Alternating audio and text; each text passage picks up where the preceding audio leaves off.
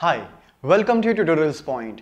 In this video series, we are going to start C programming language. C is a very basic and fundamental programming language for the beginners in order to getting started with the programming language and the basics of it. So, in this video series, we will cover each and every aspects from the basic to the advanced, in which we will see what all we can do while working with the programming language called C.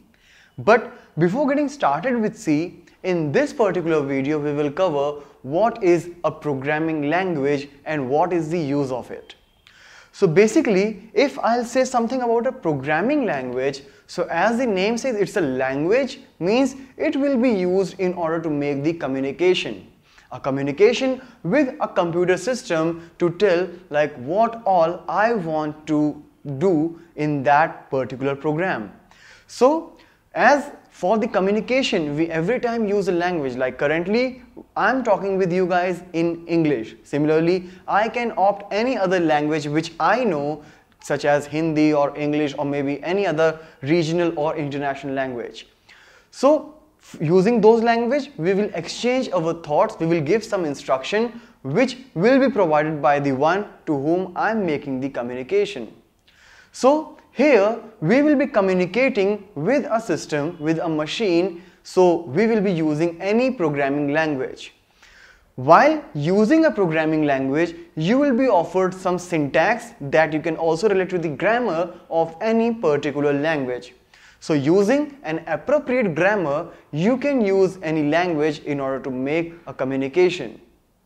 So as here you can see, a computer program is a sequence of instructions written using a computer programming language to perform specific tasks by the computer.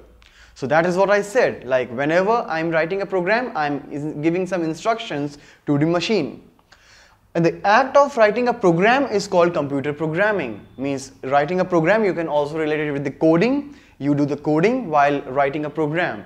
And whatever you are doing is a programming.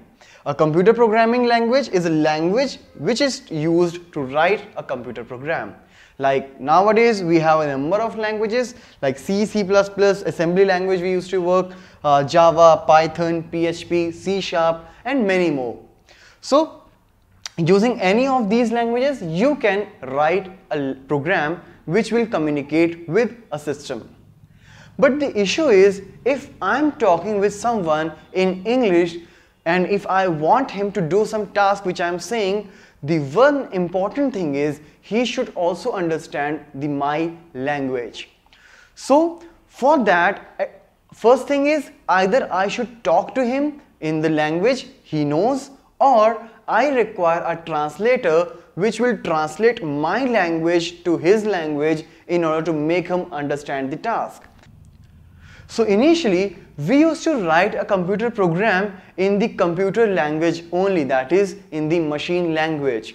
But learning a machine language is very difficult for a human being, as it is a binary and it will be using some tough codes for writing a single program. But yes, since that language can easily be understood by a system, no translation will be required, so the performance will be better. But practically, writing a program in a machine language is not that easy. So we started working with some mnemonics, which is an English type word, to give some instructions. But in the language like assembly, we used to work with mnemonics. But even there, we have a big list of all the mnemonics in order to perform a single task. So keeping all the mnemonics in our mind is again a big challenge for a programmer.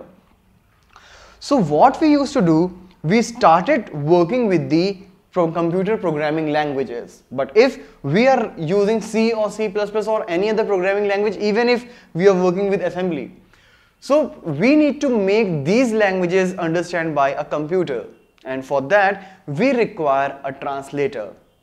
So what we will do, as here you can see, for the languages like where we use something called scripting like PHP, Python, Perl, we will have some interpreter. An interpreter will translate the code with the machine code, and after that it will be able to make the execution. But for the languages like C, C++ or Java, we have something called compiler. A compiler will compile the complete code, means they translate the complete code to the machine language, and if everything is syntactically fine, after a successful compilation, you will be able to execute the code. When you use the interpreter, along with the translation, it will keep on executing the code. But here, first of all, compiler will compile the complete code and will save the compiled result in a separate file, which will be carrying the machine or binary language in case of C or C++. But if it is about Java, the compiler will compile the complete code and will save in a class file which would be carrying the byte code. Similarly, for the different languages, we have different outputs. Suppose if you are working with .NET, after the compilation, you will be getting the MSIL, that is Microsoft Intermediate Language. So every time when you will write a program, you will use a translator, either an interpreter for the scripting languages or any compiler, a specific compiler for the specific programming language. When we will start working practically with C language, I'll show you how to make such compilations to execute a program. This is all about this video.